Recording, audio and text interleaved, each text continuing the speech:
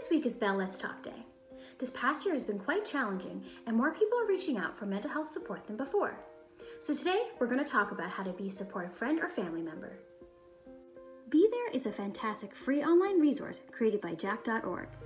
Be There will help you recognize when someone is struggling with their mental health, and it provides you with 5 golden rules to help you support and be there for them. Recognizing warning signs is an essential first step of learning how to support someone. If you notice changes in their thoughts, feelings, or behaviors, they may be struggling with their mental health.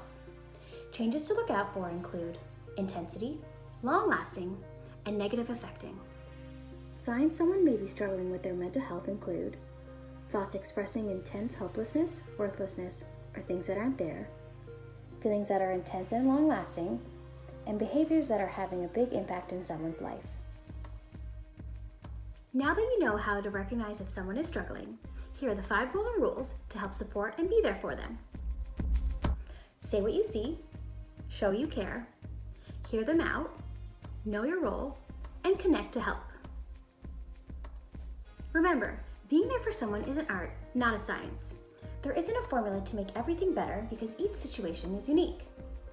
These golden rules are a guide to understanding how to be there for someone, regardless of circumstances. Say what you see. If you think your friend or family member may be struggling with their mental health, it's important to talk to them. It can be hard to tell if it's their mental health or the regular ups and downs of life. Regardless, it's best to reach out and say something. When starting the conversation, it's essential to stick to the facts. Describe the changes you've noticed, ask if they're okay, and tell them why you're worried. Don't judge or make assumptions, just say what you see. If you face any resistance, try not to take it personally. These conversations can be difficult, even when it's our best intentions.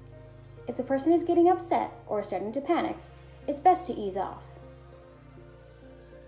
Show you care. Showing you care can help create a safe environment. The person can build trust, which allows them to feel comfortable enough to open up about what they are going through. Being inclusive, compassionate, helpful, and a good listener in your everyday life shows others that you are a caring and safe person to reach out to. Actions speak louder than words. Even when you don't know what to say, you can provide practical support by asking them what type of support they need. When you are spending time with your friend, remember to put away your phone and make eye contact. Ask them if they want a hug, and if you start a tough conversation, make sure you have enough time to show you're prioritizing them. Hear them out. When trying to be there for someone, listening is the most important skill. Balancing the conversation by listening, asking questions, and sharing your thoughts or experiences makes you a good listener. Be supportive by trying to understand where they are coming from, and don't preach, pry, or pretend to have the answers for everything.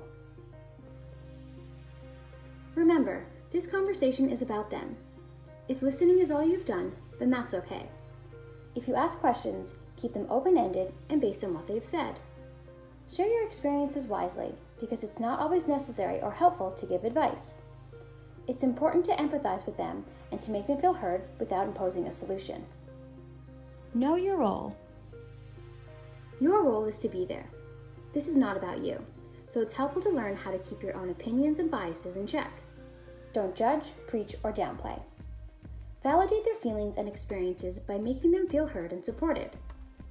Unless they ask you for your opinion, don't give advice because it can come off as dismissive. Minimizing their situation or being overly optimistic can imply that they are overreacting.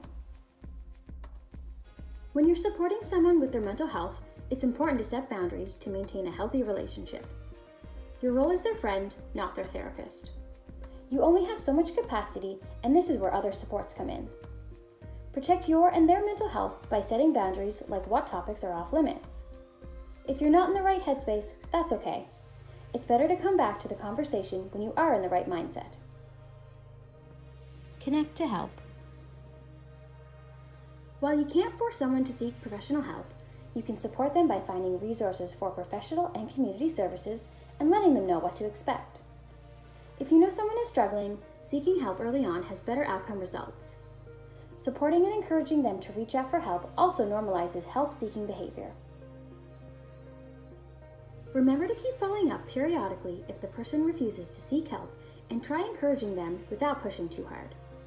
It's also important to follow up while they are in the recovery process because it shows you care. As you can see, this is a really helpful resource.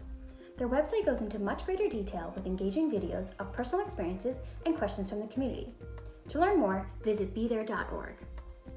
Remember to check in with yourself and loved ones, to make your health a priority, and to practice safe social distancing. Thanks for tuning in, and have a great day.